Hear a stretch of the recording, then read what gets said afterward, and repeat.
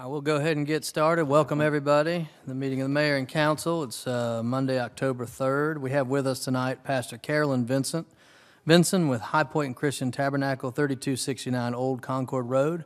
I'd like to invite you up, and everybody please rise for the invocation and pledge. Thank you.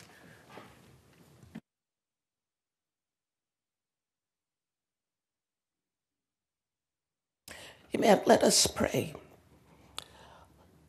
O God, our help in ages past, we humbly bow before you this evening to pray your divine blessing upon this city council meeting. We pray that you will grace us with your presence as the business of the people is discussed this evening. Let each issue be addressed with purpose, wisdom, and clarity of thought. Give each speaker and each representative wisdom and insight as to their decision-making. Bless Mayor Norton and each elected official as they continue to serve this great city. Let the city of Smyrna continue to be a beacon of light, not only in the state of Georgia, but in these United States.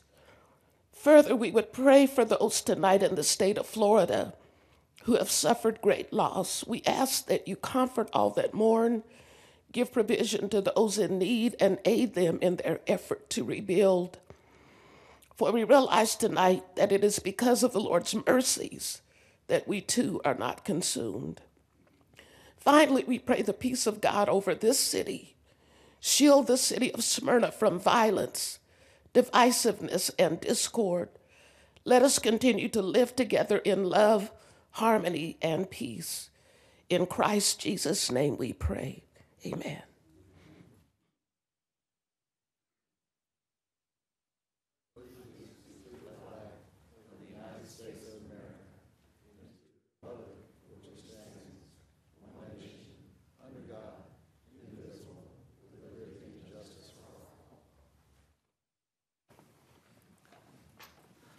Thank you, Pastor, for being with us tonight. We appreciate it. Item 2 is agenda changes. We don't have any agenda changes tonight. Item 3 is the mayoral report. We have a few items, the first of which we're so proud that Miss Jennifer Matasic, who is at Argyle Elementary, was named Teacher of the Year, and I believe she's here tonight, and we have a proclamation. Come on up, be recognized.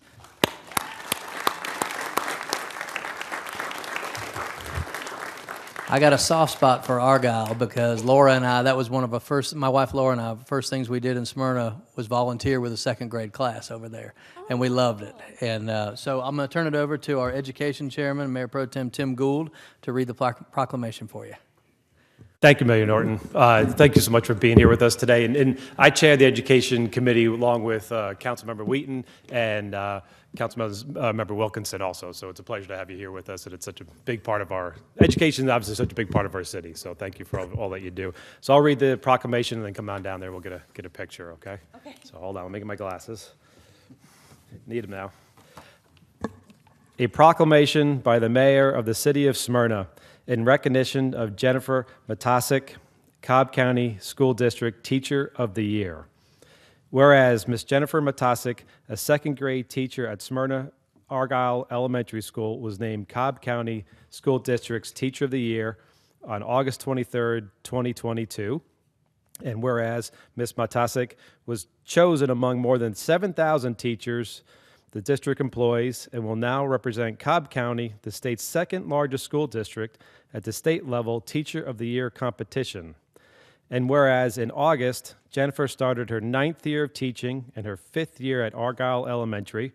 During her time at Argyle, she has been a site liaison and coach for the Argyle Girls on the Run team, started an after-school enrichment STEM club, and initiated a school-wide effort to send letters to airmen at Lockland Air Force Base during the holiday season.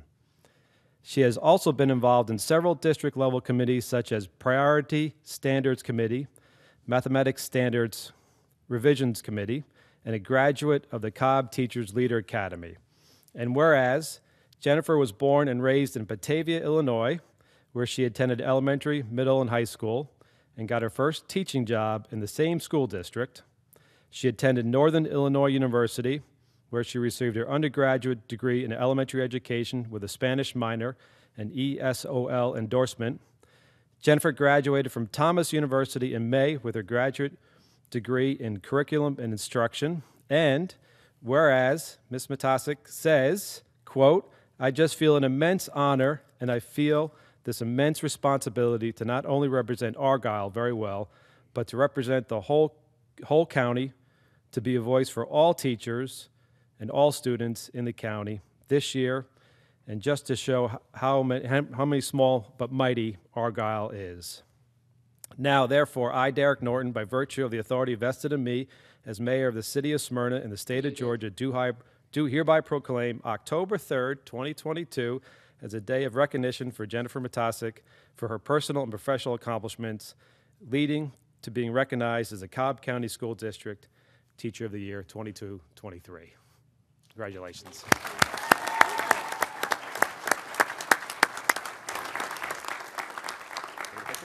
We're so proud of you. Anything you want to say? Thank you all so much for the immense honor. I really appreciate We it. appreciate all you do.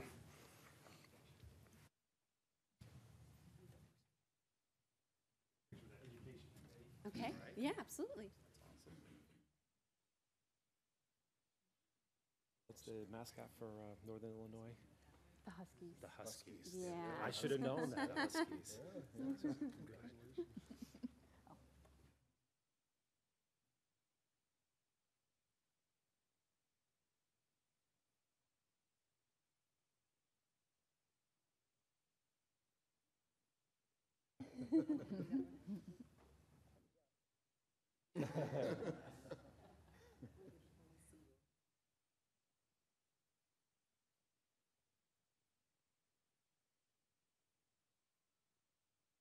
Thank you all Thanks, so much. Jennifer. Thank you. Thank you. Thank you again.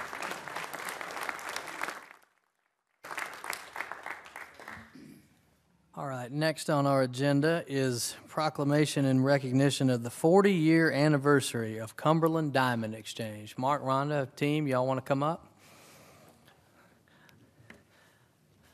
Mark and Rhonda are not only friends and their family friends, but I'm also one of their customers. Got Laura's ring with them, so and the one after it, after she lost the first one. Sorry, Laura. I'm going to read this proclamation, and then I'll have you introduce your team and say anything you want to say. Would love to. Thank you. A proclamation by the mayor of the city of Smyrna, Cumberland Diamond Exchange, in recognition of 40 years. Whereas we are proud to recognize and honor Cumberland Diamond Exchange, a Smyrna business for more than 4 decades. And whereas Cumberland Diamond Exchange was established in 1982 by brothers Wayne and Mark Jacobson and is now owned and operated by Mark and Rhonda Jacobson. And whereas Cumberland Diamond Exchange has occupied the corner of Spring Road and Cumberland Boulevard in Smyrna since it first opened. And whereas Cumberland Diamond Exchange was recognized as the 2015 Cobb County Small Business of the Year, the 2016 Jeweler of the Year for the Southeastern United States, and in 2017, Rhonda Jacobson was named Smyrna Citizen of the Year. And whereas since 2000, the Cumberland Diamond Exchange has also been among the top 5% of independent specialty jewelers in the U.S. based on revenue. And whereas Cumberland Diamond Exchange strongly believes in community involvement, they are involved in more than 40 charitable nonprofit organizations in Metro Atlanta, including the Smyrna Public Safety Foundation, Wellstar Foundation, Safe Path Children's Advocacy Center, and the Cobb Library Association, just to name a few. And whereas the mission statement of Cumberland Diamond Exchange is committed to go the extra mile, dedicated to exceed your expectations, and experience to buy wisely and sell professionally. Now, therefore, I, Derek Norton, by virtue of the authority vested in me as mayor of the city of Smyrna in the state of Georgia, do hereby proclaim October 3rd, 2022 as a day of recognition for Cumberland Diamond Exchange and encourage all city residents, officials, and staff to congratulate them on their 40th anniversary and their many accomplishments and contributions to the community.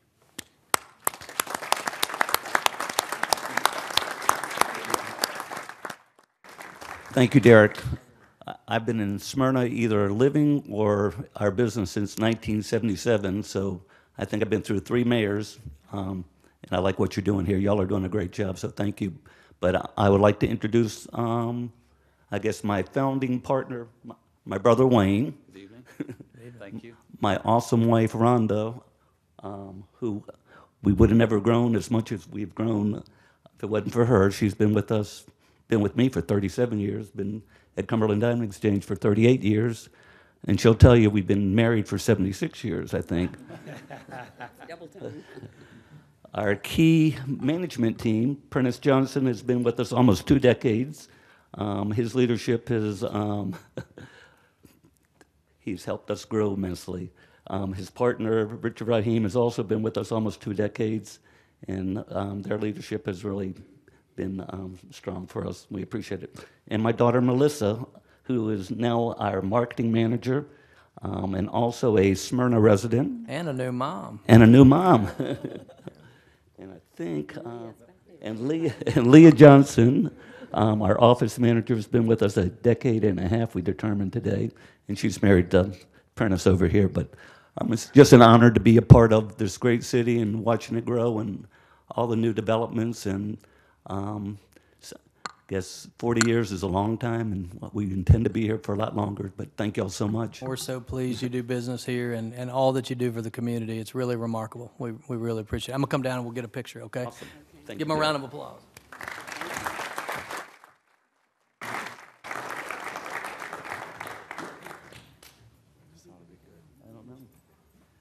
See where he goes, and then I'll just You want to? Come on, we- Where's a good place to go?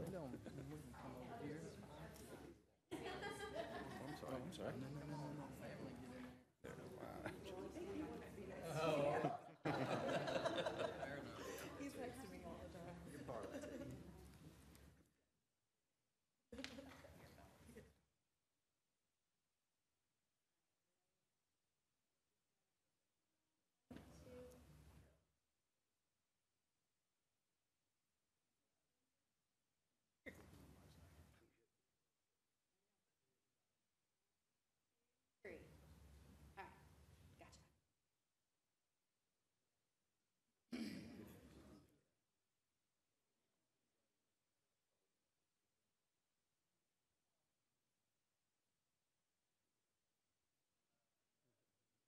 The kids by the store.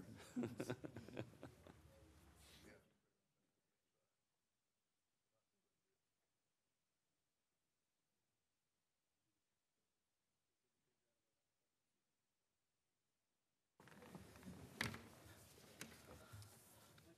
see. All right, next is item C, and it's to recognize Blair Berenson for Eagle Scout project in Smyrna Parks. And I had the opportunity and pleasure to go out to some of the parks and see the work that you did putting together the little free libraries. I'm going to read a little bit about the project and about Blair, and then I'm going to turn it over to Travis Lindley, who is the only Eagle Scout, or maybe, no, not the only Eagle Scout. There's another Eagle Scout. We got 2 Eagle Scouts on this, which out of 8 of us, that's pretty good. All right. Blair's a junior at Campbell High School, future Eagle Scout from Troop 220 in Smyrna, based out of Life Church. He chose to fundraise, build, paint, install, and stock 10 little free libraries across 10 parks in Smyrna for his Eagle Scout project. And he worked closely with Richard Garland on the project, and I'm sorry that you had to do that.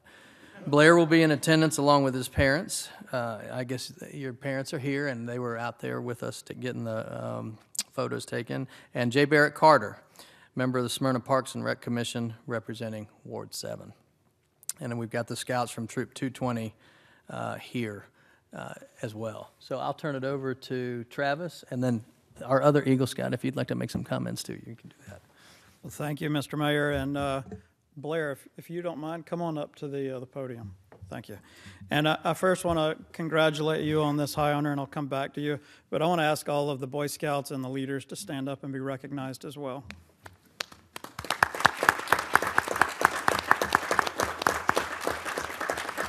Thank you.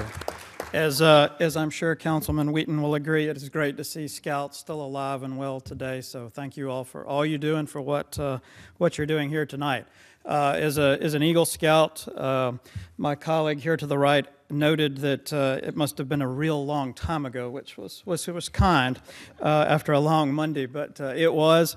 And I can tell you as a life experience, what you've learned in completing this project will be with you throughout your career, throughout college, and as life sort of takes off. So you're off on a good note. Tell us a little bit, the mayor stole some of our thunder, but tell us a little bit about some of the projects that you worked on around Smyrna, if you will. Sure. So I built 10, built as well as painted with the group of other scouts as well as other volunteers, 10 little free libraries around Smyrna, collected books, put the books in there, but each one is at a different park. Each one is painted a different theme. So we have a music one, we have a sports one, we have school, emojis, we have all sorts of different ones. And I believe all of the parks except for maybe one or two in Smyrna now all have little free libraries. So we did fill pretty much all of the parks with the education that the county deserves, or the city deserves. Well, that is indeed great. Well, thank you again for that, and thanks to everybody that helped out. Are your parents here with you this evening? Ah, there they are. Well, good evening. Thank you all, and congratulations. I'll turn it over to Mr. Wheaton. Yeah, thank you. I just want to say congratulations, Blair. I remember you from much younger days. And it's good to see so many folks that I got to hang out with quite a bit over the years over in Life Church. We spent a lot of time together. You know, scouting is just an amazing thing, and, you know, I've always said and advocated as much as I can for people to get involved in scouts. And it's such a pleasure, such a joy to see those free libraries popping up and see that community engagement, and to know that that comes from you, just like, you know, Councilmember Lindley said. That experience, that coordination, that organization takes a lot of work. I definitely understand that and know that, but that will go a long way for you in life. And just take all those memories, all the fun, all the hard work, all the complications that I know you're very familiar with along the way with scouting, use those experiences to grow, and you'll do exceedingly well in life. So thank you for your service. Thank you for what you did for the community, and certainly want to thank all of my fellow Scouts and Eagle Scouts as well in the room. Councilman Lindley has a recognition for you, and Dr. Wheaton, why don't you go down and get a photo with him too?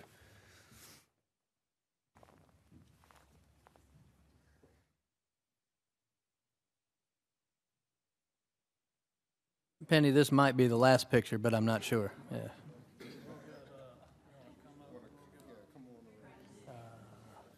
That one's at Brinkley.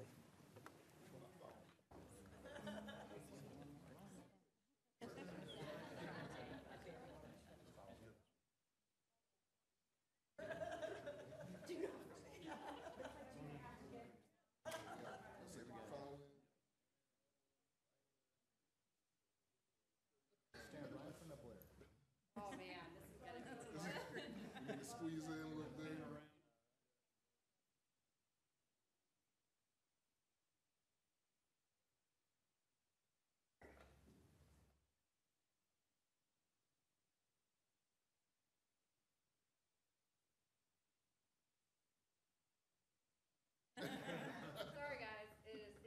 But I think I have everyone actually in it. 1, 2, 3.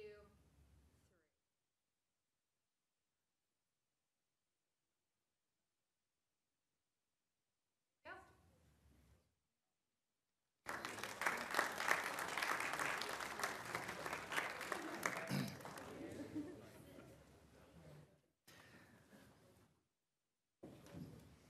Now, I usually say this after proclamations, y'all are welcome to stay, but you don't have to. Okay. The only other things I have under the mayoral report, I want to remind everybody that this Saturday is our 150th birthday celebration here in Smyrna. We're going to be having events all day from 11 a.m. to 10 p.m. It's a culture and spirit theme. I think we've got 20s music, 50s music, country, bluegrass. We got a Jimmy Buffett tribute band, a belly dancer, and then we end it with Toad the Wet Sprocket and Train on a stage across Atlanta Road. Got 3 stages, food. It's going to be a great party, and it ends with fireworks at the end. So I hope all of you will come out. It's all free shows. And then the following Saturday, October 15th, from 5 to 9, we have our Hispanic Heritage Celebration, and I hope to see all of you out for that. With that, I'll conclude the mayoral report, and we'll go to land issues, zonings, and annexations. The first item is item A, 2022-481. This is a public hearing. This is to appeal the denial by the License and Variance Board for variance request V22-055, allow encroachment into the 75-foot impervious surface area setback, Lot 696, at 1921 Sadler Drive. Eddie Carr by Wayne S. Melnick, who resides at 1921 Sadler Drive Southeast, Smyrna, Georgia, 30080, as filed with the city clerk's office on September 1st, 2022 at 4:12 p.m. via electronic email. Mr. Bennett, any background, please? Thank you, Mr. Mayor. The applicant is requesting a variance to allow encroachment into the city's 75-foot impervious surface area setback to allow for the construction of a new swimming pool at 1921 Sadler Drive. The city stream buffers are controlled by Chapter 46, Article 6. The property was originally platted in 2006 after the stream buffer ordinance was enacted in 2005, and no mitigation plan has been proposed for the property. The hardship is self-created as the lot of record has existed after the stream buffer protection ordinance was adopted. Without a mitigation plan to offset any potential effects of the buffer encroachment, staff cannot assume that there would be no negative impacts to adjacent properties if approved. Community Development recommended denial of the 75-foot impervious surface area setback encroachment. The variance requests were denied by a vote of 3-0 at the August 24th, 2022 meeting of the License and Variance Board. The homeowner, Wayne S. Melnick of 1921 Sadler Drive, has appealed that decision. This is a public hearing, but I'll turn it over to staff first for any presentation you have, and then we'll go from there. All right, thank you, Mr. Mayor. Good evening, Caitlin Crow, Planner 1 over at Community Development. So as Mr. Bennett said, the variance case is V22-055. This is an appeal that you will be hearing tonight. The original applicant was Eddie Carr of Bella Reed Luxury Pools. It was originally heard back on August 24th by the License and Variance Board, was recommended for denial by the board of a vote with 3-0, and is now being heard by you this evening. So this is just an overall view of the Stonecrest Manor neighborhood. I have highlighted it, as you can see, in teal, but just showing how each of these homes is fairly close to Sadler Drive, the main road through the subdivision. So this was the proposed site plan that was included with their variance application. So this is the existing house. You can see it is pushed towards the road. The proposed pool location directly behind the home. Then we have the 50-foot undisturbed stream buffer in the rear, as well as the 75-foot impervious surface area setback. You can see that the pool is currently going through the middle of that area. Thus, there is the variance to encroach into that 75-foot impervious. So as you can see from this site plan, there's a stream that does run through the northern boundary of the property, and there's also a 15-foot drainage easement just north of the deck in between that house and proposed pool. So the applicant is proposing to build a 691 square foot in-ground swimming pool, as well as accompanying decking in the rear yard. Due to the existing stream, the rear yard is encumbered by the state's 25-foot undisturbed stream buffer, the city's 50-foot undisturbed stream buffer, and the city's 75-foot impervious setback. So within the stream buffer protection ordinance, variances may be granted with several items, two of which I'm going to point out today. Where a parcel was platted prior to the effective date of the article, which was back in 2005, and provided the variance has mitigation measures to offset any effects of the proposal. This property originally was zoned in Cobb County back in 2004 and then annexed into the city in 2006. The city stream buffer ordinance was again enacted in 2005, a year prior to the annexation and subsequent development of this neighborhood. Due to the physical constraints of the site, including that size of the lot and existing home, there's no feasible area to install proper mitigation on the property to offset this disturbance. After a site visit back on August 15th of this year, the assistant city engineer made the determination that the 25-foot and 50-foot undisturbed buffers are also currently properly vegetated, so a buffer remediation plan is also not applicable to the site. So without a mitigation plan to offset any of the potential effects of the buffer encroachment, staff cannot assume that there'll be no negative impacts to adjacent properties and continue to recommend denial of this. I do have Assistant City Engineer Frank Karuba with me to answer any questions about the mitigation plan or any of the visits he made to the property. Otherwise, I'm happy to answer any questions. Any questions from council for Caitlin? Mr. Welch? Can we bring back that photo we were just looking at, or the drawing? The original, the Site GIS. plan. Well, here's the site plan. Did you want the GIS photo? That's it right there. Okay. Is there a concrete deck around the pool, and I'm assuming north is to the top of the page?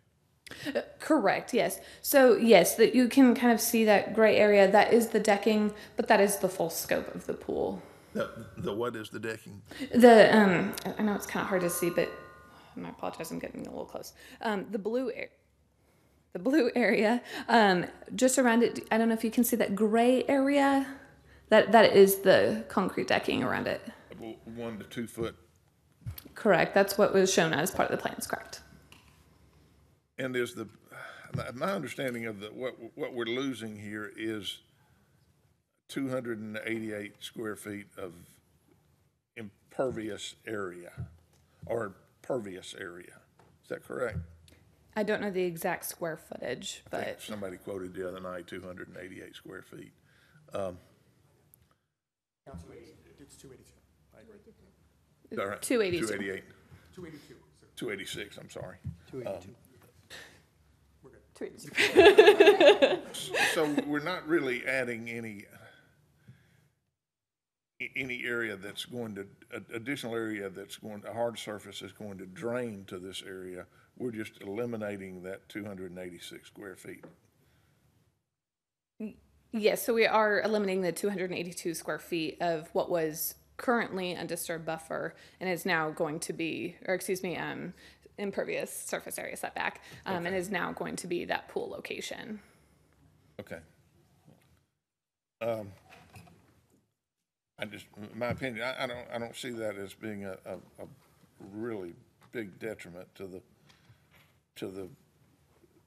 50 and the 25 foot or the 75 foot setback in there. I don't think we're going to cause a lot of problems, provided that the remaining area where construction occurs is properly restored. Now, that's just my opinion, but if we're not, just my opinion, the 280 something square feet is not going to make a whole lot of difference on that property. So, yeah, I'm done. Caitlin, could you bring up the neighborhood map? Absolutely. Thanks. So all the houses on the north side of the street there bump up against that existing stream, right?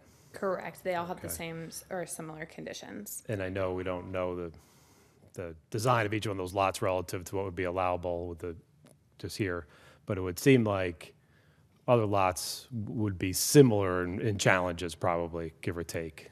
Correct. Give or take, right? So one of the things I've seen in some of our decision-making is precedence, right? And so that causes me a little bit of concern.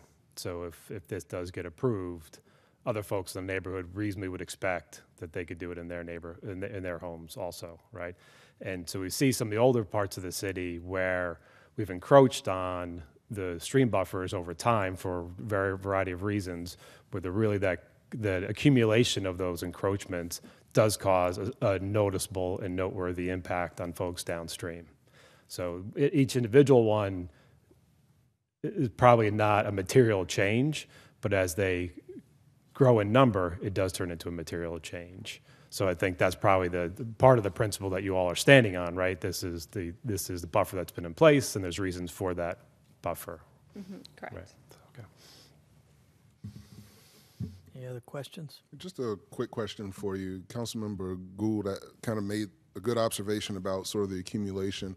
But can we be, just to be very clear about what we're talking about here, not necessarily a long, protracted explanation, but the purpose, the goal of these buffers, and what happens if they kind of start to go away, or if they're kind of picked off one by one in this area particularly. If you don't mind, I will call up Frank Karuba to answer that. He'll have a better expertise on that. Perfect.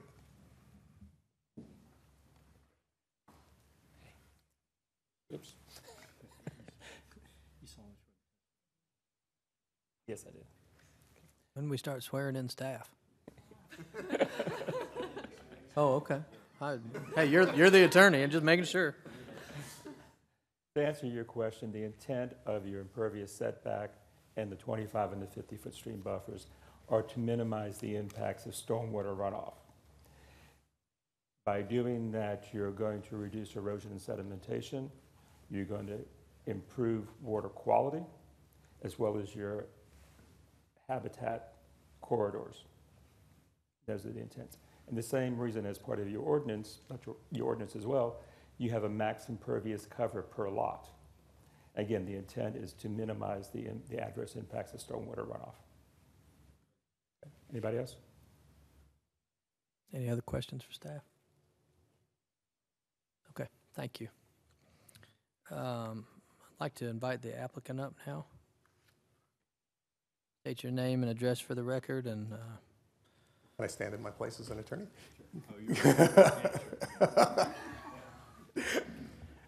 I think I've been put under oath twice in my career, so it's all good. Good evening, everyone. My name is Wayne Melnick. I am the applicant / appellee, or appellant in this particular circumstance, I suppose. If I had known it was Eagle Scout night, I would have worn my Eagle Dad pin. I've raised 2 boys, both Troop 444 here in Cobb County, both Eagle Scouts as well, so I truly appreciate everything that you all did as well. Trust me, I remember going through the Eagle Scout projects also.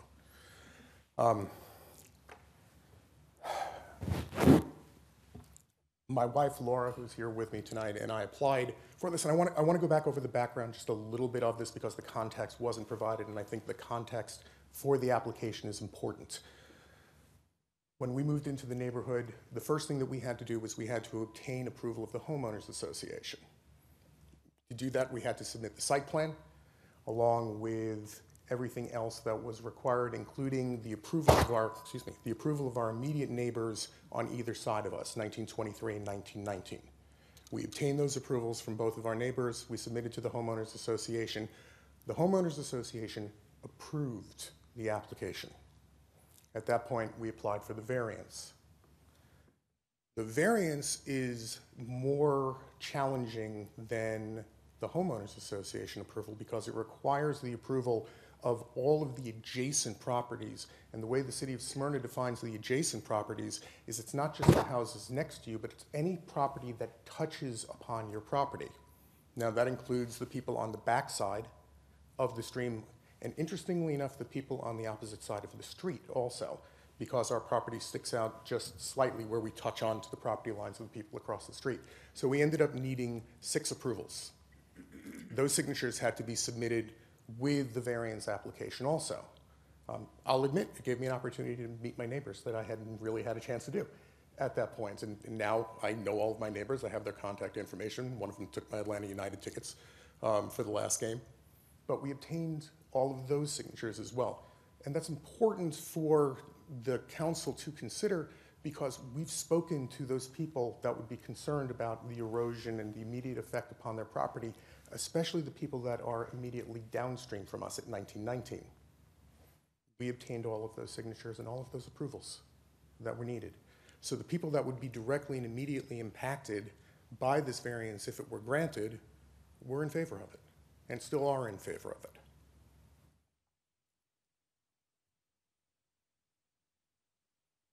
Councilman Welch picked up directly on the point that I was going to make, and I'm not going to belabor the point. But what we are talking about is a total, including the concrete decking, we're talking about a total amount of 715 square feet. That's what's at issue here. And of that 715 square feet, 433 square feet is outside of the variance. So we're talking about 282 square feet is the effect. And as Councilman noted, it really just doesn't have a big effect on things.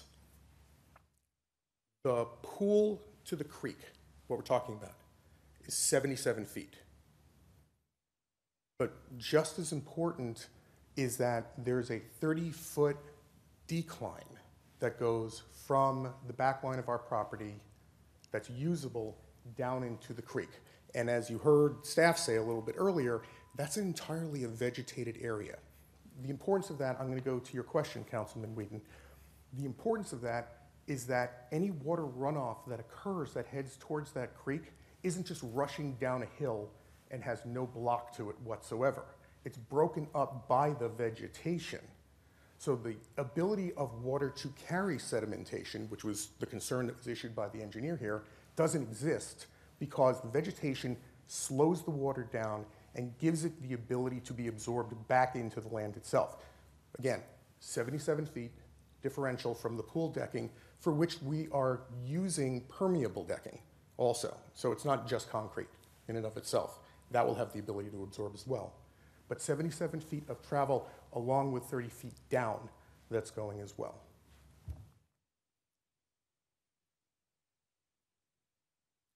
Staff's comment was there's no feasible area to install mitigation. And therefore, and this is I think the important part of what they said, staff cannot assume no negative effect on neighboring property. But they can't prove that there's a negative effect. That's the whole thing. It's an assumption on their part. What we're talking about is 282 square feet. If you think about it in other terms, that's a room that's 16 by 16, give or take a little bit on it. So think of a relatively moderate-sized bedroom that you all might have in your house. That's the total amount of incorporation that we're talking about that's at issue in this case. So respectfully, I understand the concern. It's not that there's not a wanting to do something about it. It's that the particular challenges to use the properties was discussed by staff just don't allow for the mitigation. But in the end, we're talking about a fairly small amount, 282 square feet, for which the property design itself alleviates the concerns. The last question I want to bring up, Councilman Gould, goes to your point. We talk about precedent, and I understand what you're saying definitively on that point. What I would say in response to that, property was platted in 2006, annexed afterwards. The properties were built in 2008. My house was built in 2008. That's when the market crashed, you'll remember. The builder held on to some of the property and continued and got back to finishing the neighborhood in 2014. In answer to your question, to my knowledge, on the research that I've done, there has been no other application within Stonecrest Manor for a variance, at least on the north side of the street, of this kind. So the concern that this is going to use the legal term, open the floodgates, it isn't there, at least not at this time, because this is the first and the only one that's been done, and that subdivision is now 13 years old. If the councilor, Your Honor, has any questions for me, I'm happy to answer them at this time. I have a question. This is in your presentation, that's the first time, I believe, and I could be mistaken, but that's the first time I've heard that it's permeable decking. Tell me a little bit about what you're using. And This is from Bellary. To me, that makes a difference. If we're talking about impermeable surface, but you're using permeable. We suggested permeable. It was not accepted on the city engineer. It's accepted on other jurisdictions, for instance, Brookhaven. Mr. Karuba said it's not acceptable on city of Smyrna, but we would be happy. Tell me about that. It's not an accepted material? Is that? They're saying that you did not approve that material. Is that? Permeable, yes. Please. Yeah, come on up. Sorry to make you get up and go back down. Permeable pavers, pervious concrete is an acceptable form of mitigation. In fact, we used pervious concrete at a house on Memory Lane. But if you read the Georgia Stormwater Management Manual, there are going to be some parameters set for that. It has to be installed, designed as per the manual. I would not recommend, neither does the manual, installing pervious pavers right next to the house. So you have to be a certain distance from the house.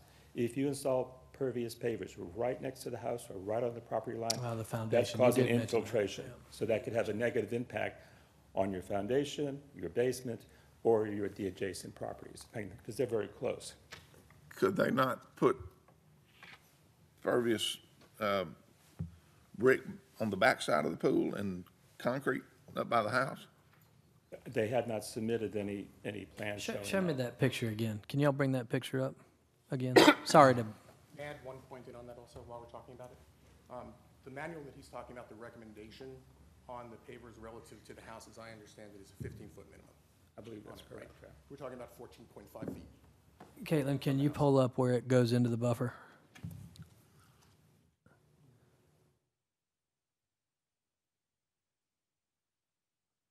So on the right side of the picture that I'm looking at, over by the spa, that's the closest area to the house, correct? Or from the spa to the back of the pool, that's the closest area of the house? The left side. It should be the down and slope side. Okay. Yeah, right here. I'm just There. trying to, Yes. okay.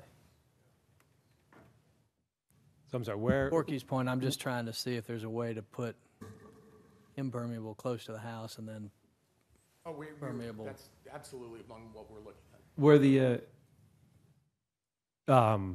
Frank, where the impervious pavers or potential pavers, where would they be located in the drawing?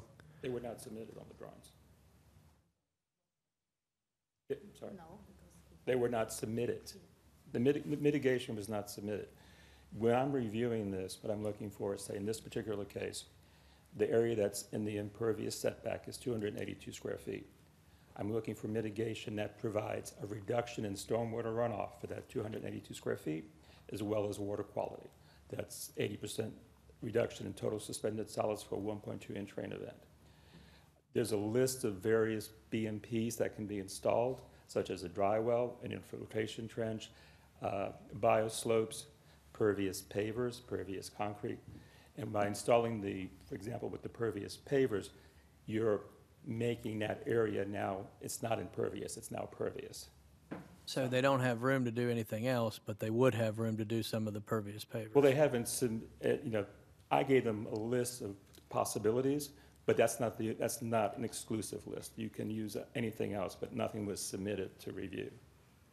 If they have a different solution, we'd be happy to look at it, but we have not received You know, anything. I don't know anything about pools, but as small of an area as that is,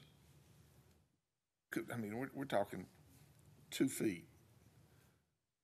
Could we not slope that area back to the pool? I mean, and the pool gets rainwater anyway. Is that a possibility? The pool itself, the water level is regulated, correct? And when it gets above the recommended water level, the water, be careful, is then pumped out, correct? Onto the land, onto the property. So it's not holding any extra rainwater. It's just the water that's in the pool. You get a heavy rain, that water will be then pumped out. But again, it's only 282 square footage, and I just want to go back to the pervious versus impervious. We brought it up during the variance, and it was denied, this idea.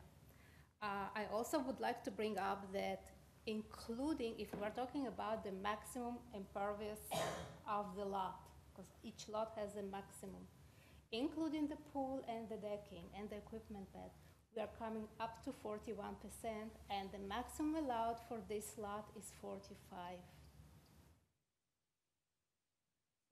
Something to think about. So one thing Frank mentioned, 45% outside of the buffers and the impervious. one thing Frank mentioned, no mitigation plans were provided. Do you have some concepts of, you just mentioned one that kind of, a little bit difficult throwing that out now as a potential change, right?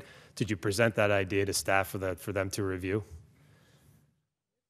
It was not on the plans. It was discussed at the permit hearing, but because the city of Smyrna, because also, sorry, go ahead.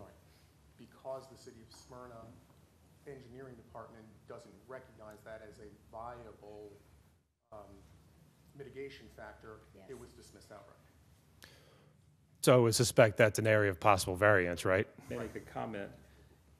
One of the recommendations by Eddie Carr, was he at the meeting? Yes.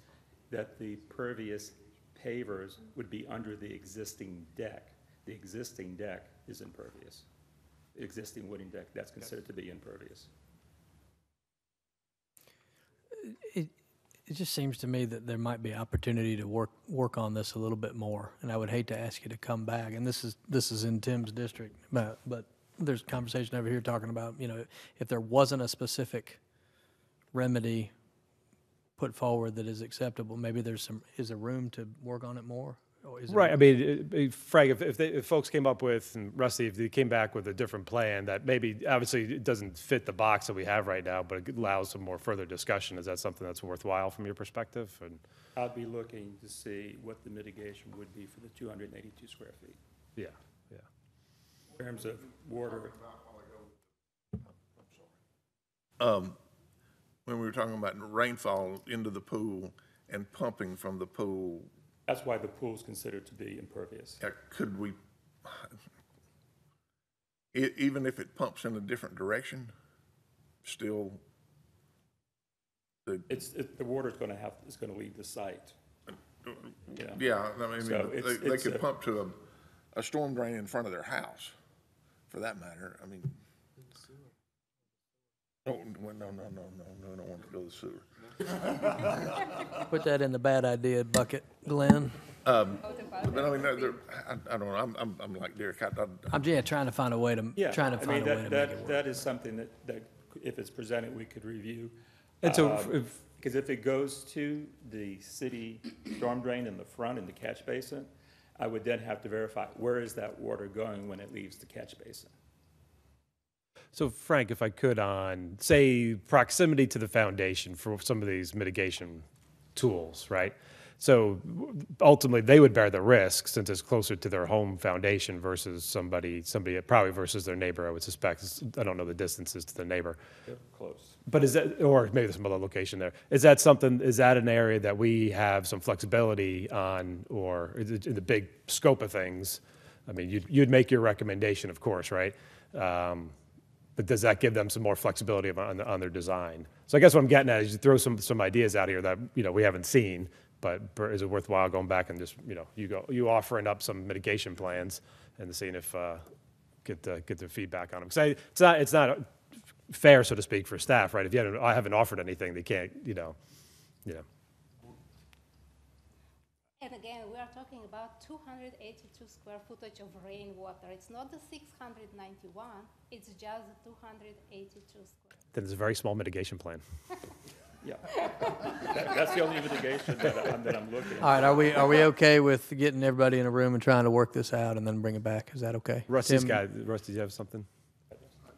I just want to say the request for the mitigation plan, this is not the first time we've requested this. I agree. Whenever we have a stream buffer variance in the city, the immediate request from us is you need to show how you're going to mitigate the impacts of the stream buffer. And it goes back to them, and we let them decide, hey, are we going to move forward with the mitigation plan and vet this out to see if we can get the appropriate measures that we need in place, and can we afford that with the project that we're doing, before we even move forward to the License and Variance Board. And we always try to vet that out on the front end to make sure that what they're proposing works and is appropriate and that has our support. Then, yeah, we'll move forward. We recommend approval, and everybody's happy, we're issuing the permit after LMV. If we don't get that mitigation plan, there's nothing to react to. At that point, our recommendation is denial, because the ordinance itself says there has to be a mitigation for the impact to the ordinance. And if you remove that, then we got to remove mitigation plans for almost everything else that would come down that side. So I understand what they're saying, but the request has been there from the start of this project to ask for that mitigation plan. They've got to hire an engineer to figure that out for them. Correct. And Rusty, hopefully my question to you doesn't presume you did not ask, or that wasn't part of the process. I want to be clear that we didn't wait till this point to try to get No, it. we understand that. Right, We understand right. that, but And we're I- here, and we, I think you've got, Yeah, yeah. And I understand and I respect your, I the just process. I wanted it on record for everything else. And I wanted That's fine, to thank you. point out, they mentioned it's only 282 square feet, but all the impervious areas in the city are cumulative. Yeah. That's adding to your stormwater runoff, that's going to add to your flooding, that's going to add to the degradation of state waters.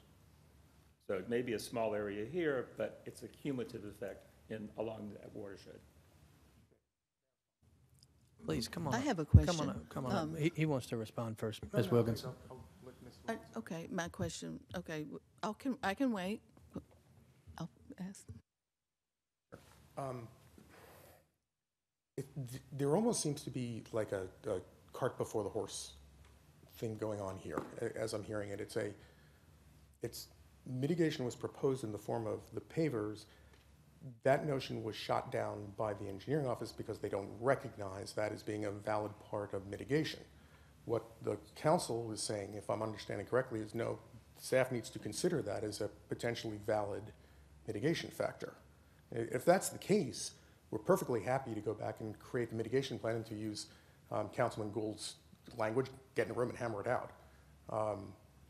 But what we would need is an understanding that, yeah, this is a potentially viable way to do things. If the concern is, well, you can't do it this close to the foundation because it's got the 15-foot buffer that we were talking about, a 15-foot differential on it. Like I said, it's 14.5 feet is what we're talking about instead of 15 feet.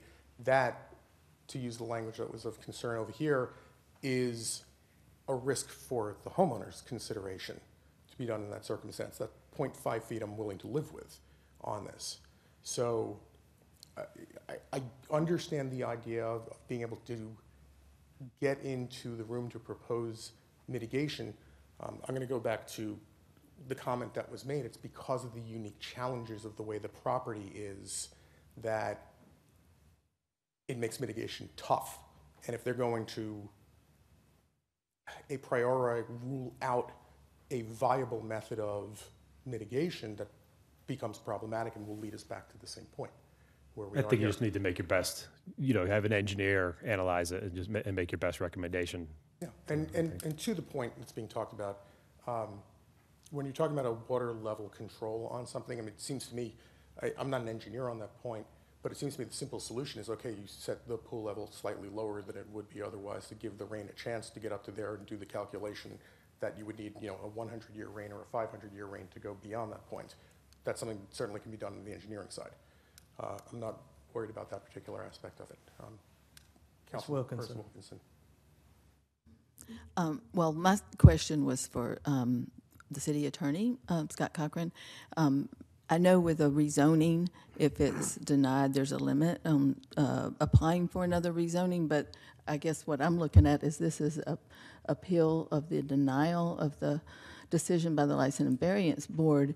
And I guess my question is, if we voted on that and it was denied, are they allowed to come back with their mitigation plan and work with the staff to come up with something that different? I think the solution would be to table it Yeah. and then give Yeah, them the that's what I'm opportunity to hearing, is come back with table. something before a formal vote is taken. Is that correct, Scott? Yeah, that's Okay. what I'm hearing is you guys would table it, sit down in a room, come up with a mitigation plan, bring it back. Understood. Yeah. Is that, Mr. Gould, this is in your ward, is that favorable? Sure, yeah, tabling is fine, is acceptable. Did you have something else, Mr. Moore? The last point I just want to make on this with regard, and I want to return to the precedent issue that you talked about also. This is all just a matter of public record also. The house that's immediately next to ours on the uphill slope, which is 1923 Sadler Drive, our lot is 0.223, thank you, 0.223 acres. The lot immediately next to ours is 0.23 acres, so a differential of 7 thousandths of an acre. The square footage of our house is roughly 3,100 square feet. The square footage of that house is over 5,000 square feet. This council, with all due respect, has already shown that it will allow for Well, the square footage, it's got nothing to do with I impervious understand soil, that, so but- the analogy is actually not very positive in my mind for your statement, And I was because it's tracking- actually misleading and disingenuous. That's just my understanding on that. Yeah. But we're happy to, like you said, to take the table and get in a room and see if we can hammer it out. But we don't know where, I was just wanting to say that we don't know where the stream buffer lines are in that property. That's, to your point. All right, Mr. Mayor, I have a quick question, if it's okay, for staff. Confirming that there were no actual plans, only verbal ideas of mitigation. So we would need something in a written document plan that we could approve. Is that correct? Correct. Okay. I met on site with the representative from the pool company. Okay. And to see the size of the lot, and during our conversation, said this is a list of viable BMPs, but looking at the lot, I don't know where you can put them because of the space requirements and distance requirements. They would just need to give a written plan Yeah, but I've not on received a written mitigation. plan. Okay. At a minimum, for the written plan, is a site plan showing the location of the mitigation and design specifications of the BMP. So how it operates and how it's designed. It can't just be shown on a site plan, highlight an area and then say, we're doing pervious pavers. There's more to it than just that. I'm sorry, can I pipe Ms. in there for a Hines. second? Yes, so is it possible then, based off of what Mr. Martin was saying, can you send to Mr. Melnick what it is that he would need to submit to his engineer for them to look at, to be able to come up with some type of mitigation plan, and then you guys can get back together and see what works out the best? Is that possible? Did provide them the list, correct? For mitigation. As per the I think ordinance. what we're going to do, Already- y'all, I think we've talked about this long enough. I think what we're going to do, I think we got a plan. I think Mr. Yeah, Gould's going to good. make a motion to table. Ready to- I want Mr. Gould, staff, and y'all to get together and try to work this out. I think it's clear we have a lot of respect for our staff and their opinions. We also have a lot of respect for property rights and what you're trying to do, so we're going to try to make it work. Mr. Gould, I'll entertain a motion. I'd like to make a motion to table item 4A 2022-4-481. Do I have a second? And do we need to have a date certain? You need to table it to a specific date. Is it a month? Would that be good, or? Okay, So to 1 month. So the first meeting in November is what date, Ms. Heather?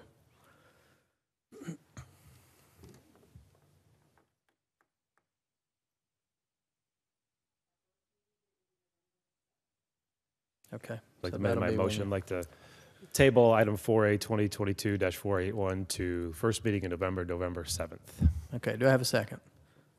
Looks like Ms. Hines is seconded. Okay, all those in favor, please vote.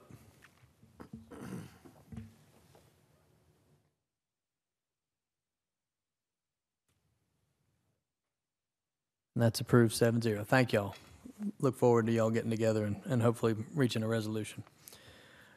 Item B, 2022-476, authorization for an apartment complex name change request for a change from Midwood Belmont Apartments to 1000 Belmont, 1000 Belmont Park Drive, Southeast Smyrna, Georgia, by the applicant Emma Benegas, who is the regional manager with 1000 Belmont Apartments LLC, and authorize the mayor to sign and execute all related documents.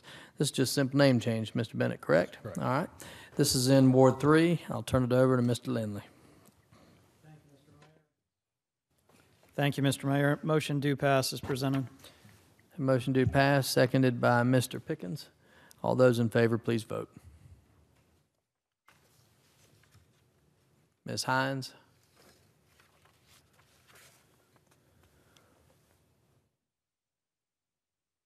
Ms. Hines, how do you vote? Yay. In the affirmative. That's approved 7-0. Thank you. I should note Ms. Hines is unable to be here and has joined us virtually, as you might have gathered. Number 5 is privileged licenses. We have none. Item 6 is formal business.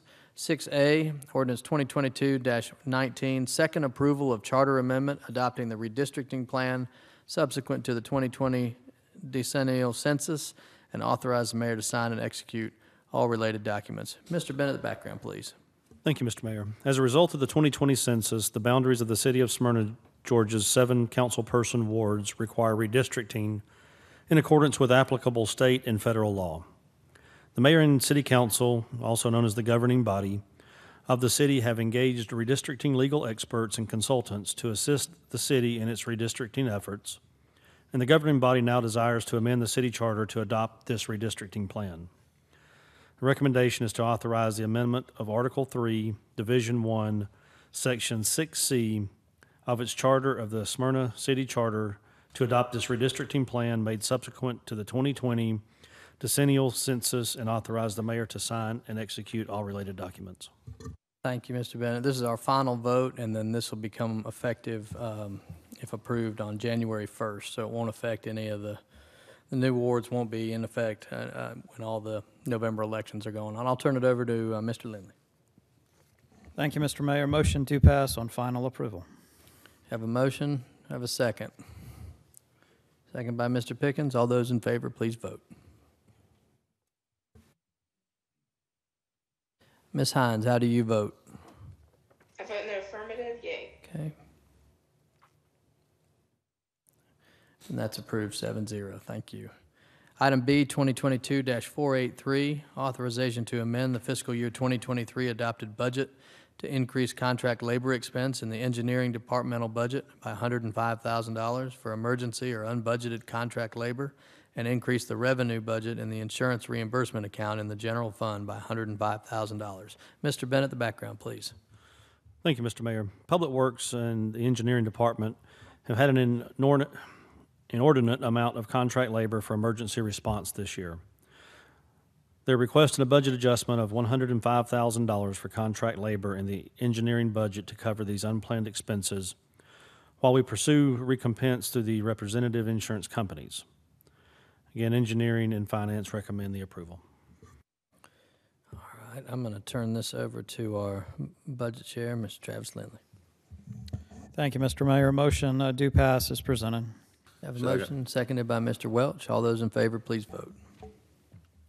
Ms. Hines?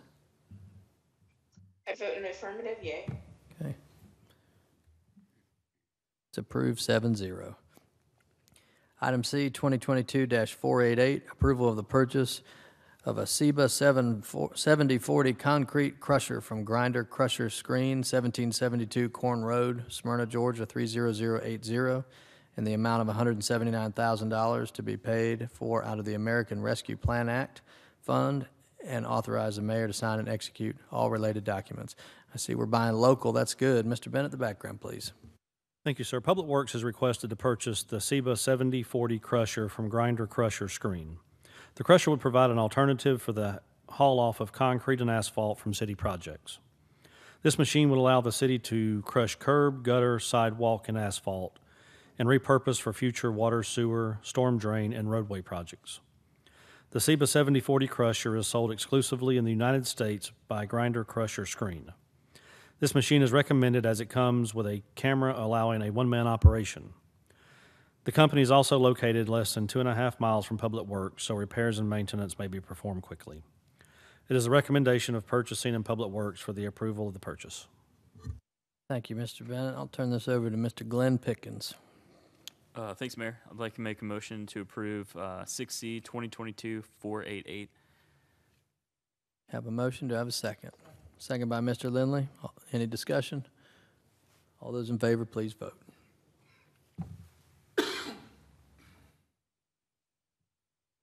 Ms. Hines? I vote in the affirmative, yay. Okay. That's approved 7-0. Thank you.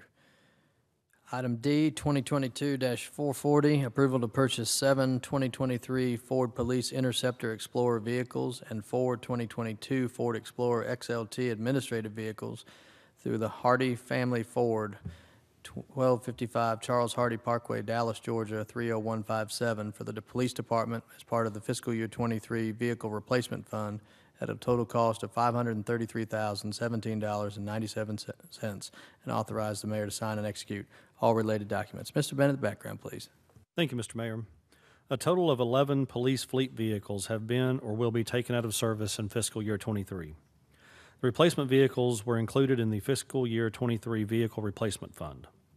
The police department has authorized $532,000 in the fiscal year 23 replacement fund for the replacement of 7 uniform patrol vehicles and 4 administrative vehicles. The vehicles are needed to replace fleet vehicles taken out of service as a result of damage sustained in accidents, age, and/or mileage, as well as guidance from the fleet manager. All vehicles will be purchased from Hardy Family Ford, located at 1255 Charles Hardy Parkway, Dallas, Georgia, 30157, and all necessary emergency equipment purchased from Insight Public Sector, Graphics Shop, Dell EMC, and ProLogic ITS. In order to retain budgetary limits, the recommendation is to purchase all 11 vehicles, outfit 4 administrative vehicles, and 3 of the pursuit vehicles. Additional vehicles will be outfitted as funds are available. Thank you, Mr. Bennett. Mr. Welch, you want to handle this one? I'll be happy to. I'll make a motion to approve item 8, A, B, C, D. 6D. 6, excuse me, as presented. Okay. Thank you. Do I have a second? Second by Mr. Pickens. All those in favor, please vote. Ms. Hines? Vote in the affirmative. Okay. And that's approved 7-0. Item 7 is commercial building permits. We don't have any. Item 8 is a consent agenda. Mr. Bennett, can you please read the consent agenda for council approval? Yes, sir. Item 8A, MIN 2022-67, approval of the September 15th, 2022 Committee of the Whole meeting minutes. Item B, MIN 2022-68, approval of the September 19th, 2022 pre-council meeting minutes. Item C, MIN 2022-69, approval of the September 19th, 2022 mayor and council meeting minutes. Item D, 2022-475, approval to use council chambers for a joint town hall meeting, wards 1, 2, and 3, Tuesday, October 18th, 2022, from 7 p.m. at Amax Bacon City Hall, 2800 King Street, Smyrna, Georgia, 30080. Item E, 2022-482, approval to use council chambers for Heritage at Vinings Homeowners Association meeting to be held Wednesday, January 18th, 2023, from 7 p.m. until 8:30 p.m.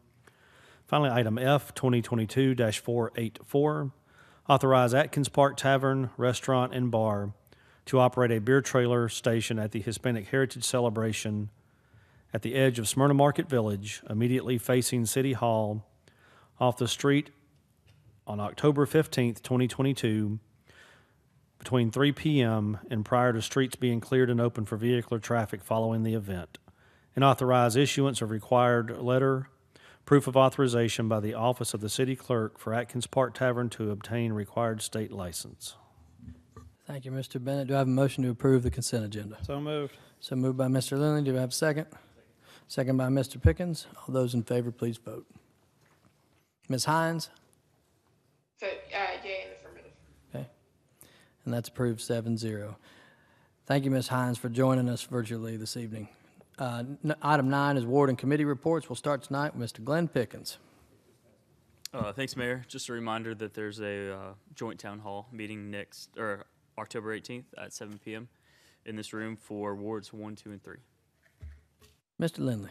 Thank you, Mr. Mayor. Just a reminder, and hope everybody can come out for the grand birthday celebration, 150 years, so it's pretty amazing. And I want to thank the scouts that stuck around.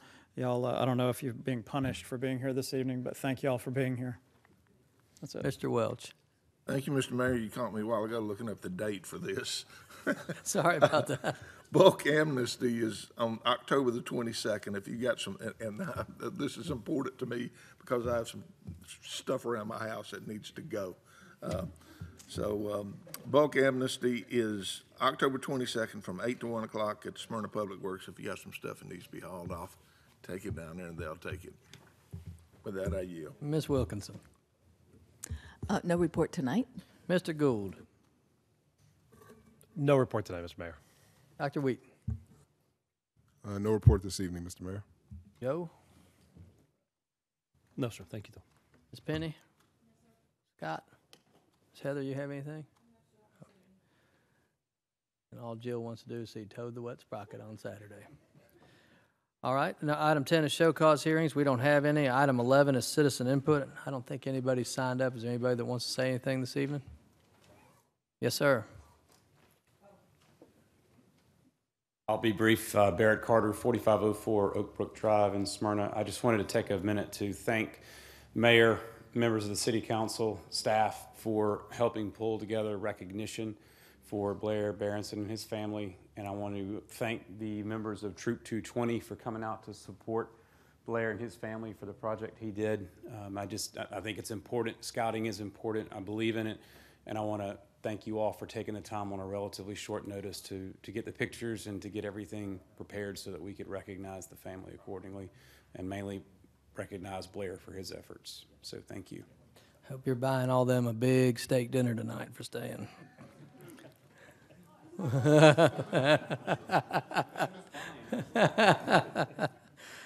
All right, if there's nobody else to speak and no other business to be brought before this body, we are adjourned at 8:11.